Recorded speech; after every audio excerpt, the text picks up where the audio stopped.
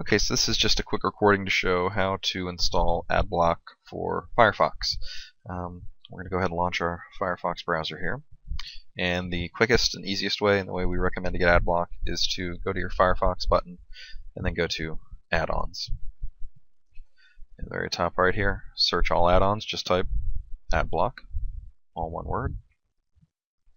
The very first option that comes back is AdBlock Plus. That is the official version of AdBlock.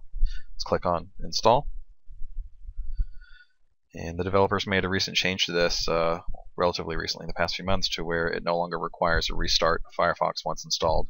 It automatically applies itself and is a restartless extension when it's added. So we just go ahead and close that tab. We can close our Add-ons Manager tab.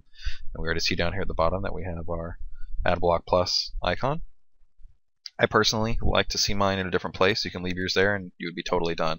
I take one further step here and I customize the layout of my browser. So I'm just going to right click in an area up here in the menu bar and click on Customize. And I have the ability to drag around and drag items to and from Firefox. So I personally like my home button over to the left. I personally do not use the little bookmarks button at all. And I personally like the AdBlock Plus icon up here.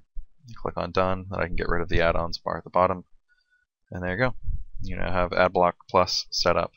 And any website you visit, ads will now be blocked by default.